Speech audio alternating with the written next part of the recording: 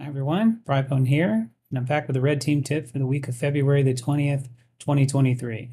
Today, we're going to be taking a look at an AMSI patch, specifically one from Dark Matter. Now, an AMSI patch is interesting. These don't come out that often. This means you're actually using an executable to patch AMSI instead of doing a bypass method. So kind of interesting. Apparently there's a test instruction in there that he's forcing it into. So this comes from fuzzing, what you see here. So pretty cool. So let's take a look at this.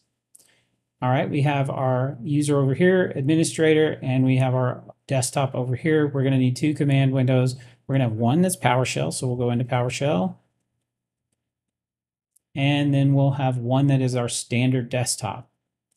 So Defender is enabled, and we'll take a look here just to make sure that everybody sees real-time protection, cloud delivery protection, automatic sample submission, tamper protection. All of that is enabled. So this is the default Defender in Windows. So we're going to run our download cradle now, and our download cradle is just going to be really brazen. We're going to go pull Mimikatz down right from Nishang's repo and make sure that you don't ever really do this in a pen test because it's super obvious. But in this case, we're just going to do it just to be brazen. So we've got our download cradle here with Invoke-Mimikatz going, and we'll hit enter.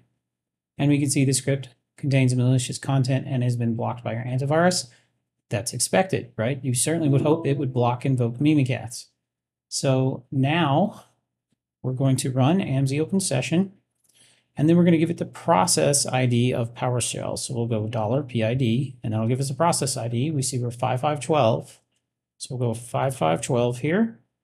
And notice it has patched. It says AMSI is patched. So now when we do the same download cradle, it succeeded. That's crazy, right? And awesome. So we can now just do Invoke-Mimikatz. Okay, it completed. And it's going to run Mimikatz. Now, what's cool about this is it's going to dump everything out. Now, be careful of your OPSEC here. Wouldn't use Mimikatz for this because Defender's going to catch it like you just saw there. But once again, kind of kamikaze way, if you need these hashes, it'll work. Now, I would use a less well-fingerprinted tool than Mimikatz here to do what you need to do, but this is a working AMSI patch. I have a feeling this won't last long, so if you're a red teamer or in any way, you might want to start using this before the AV products catch on, before the Defender team catches on. And that's it. Thanks for watching the channel.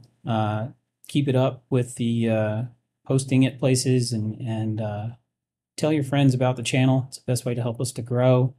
But thank you, and hack the planet to defend better.